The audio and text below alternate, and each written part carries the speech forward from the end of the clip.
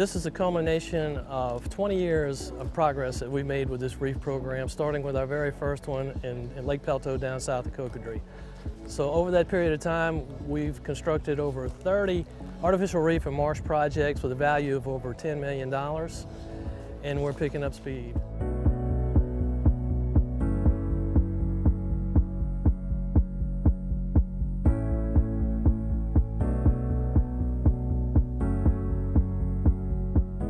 We're here at Vermilion 119. We're putting down an old rig jacket where a rig used to be.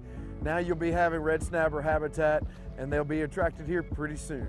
So we've identified over 100 sites so far that platforms are scheduled to be removed, and we're following up on those one by one with our replacement program. So that's why it's so important of what we've done today to get this new progress started for this reef program that we've initiated today.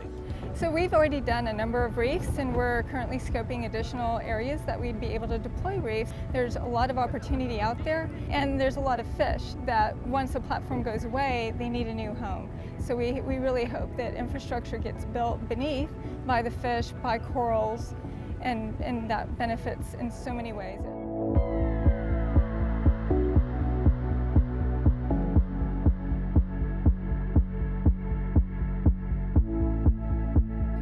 Has a history of working on conservation and environmental projects to benefit the communities in which we work and live. Our Anglo community benefits greatly from this, as well as the fish.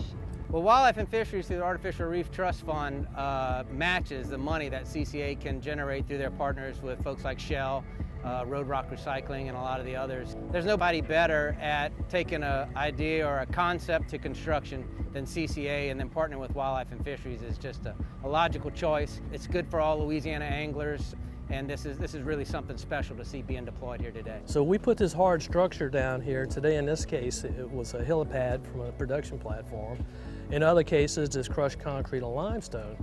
But this provides that attachment point for the marine organisms to start the food chain, which also in turn goes up through the bait fish and through our sport fish.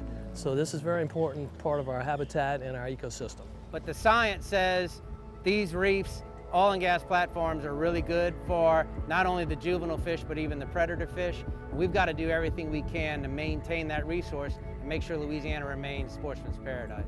Today's project was in 70 feet of water, so it's going to be more of your reef complex fish, your red snapper, mangrove snapper, copia, and those types of fish.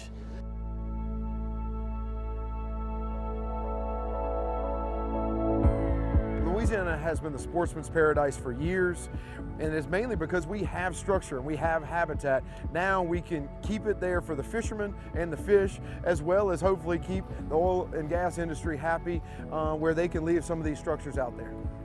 So we're really excited about adding to the snapper habitat. It's such a popular fishery here in Louisiana, and it's a great destination coming out of this port or out of Sycamore Island port. So we're happy to have this habitat and this destination for our anglers for now and into the future.